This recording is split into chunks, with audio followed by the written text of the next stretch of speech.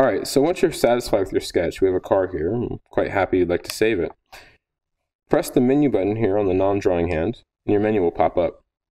You then press the hard disk to save. We've already saved it once as car, so to overwrite the file, we could just hit the check mark. If we want to rename, we can clear the text, and let's name this test, T. And when we're finished, we just hit the check mark, and now it's saved.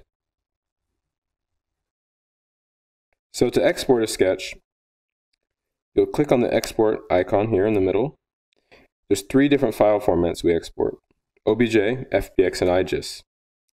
There's also some settings that you can adjust prior to exporting. So you can adjust your model unit, you can adjust the orientation of the axis of the model, as well as the sides of the mesh.